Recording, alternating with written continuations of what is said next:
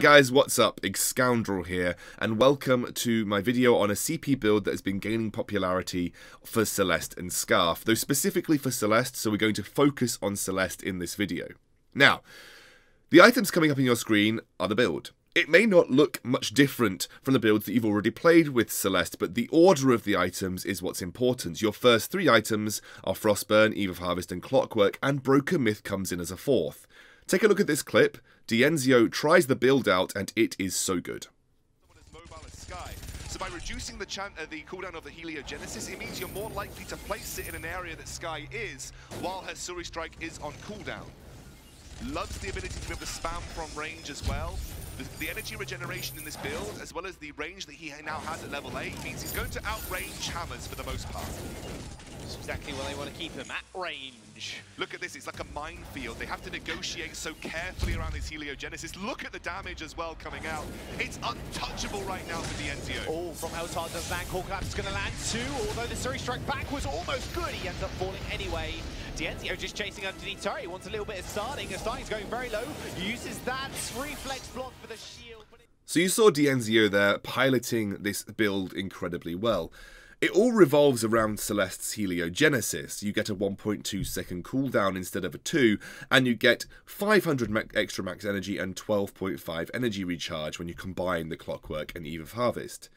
Celeste should be using her range to her advantage. She controls the battlefield from a very long distance, especially at level 8, meaning that you're supposed to zone enemies away by placing Heliogenesis down, meaning that they can't step on that area for a short period of time for risk of being hit by a supernova.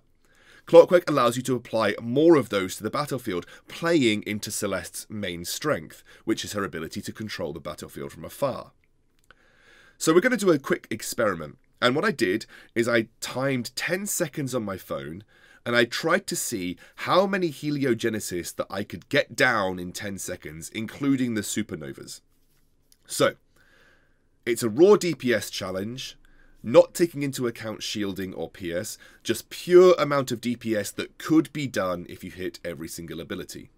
Now, if you compare the two, you'll notice that on the left, the Broken Myth build, I get 6 Heliogenesis down. The Clockwork build, I get 8 Heliogenesis down. So I get 3 full rotations of Supernova on the Broken Myth build and 4 full rotations of Supernova on the Clockwork build. You'll notice that the damage is much higher on the Clockwork build, about 50 DPS higher, and the ability to sort of compensate for your mistakes. Let's bring 100 shielding into the picture though. So 100 shielding will half damage, and then you're going to apply the true 10% pierce, or the pierce that you get from the Broken Myth. You are still getting a slight DPS increase on the Clockwork build. So if you compare these two builds, you'll see that there's a comparable damage output in long fights, although it's going to get better the longer that you're in the fight with Broken Myth. You can't compare to 9 Broken Myth stacks, that's very good. It's more forgiving if you miss skill shots, and you've got the better energy sustain to control the battlefield from afar.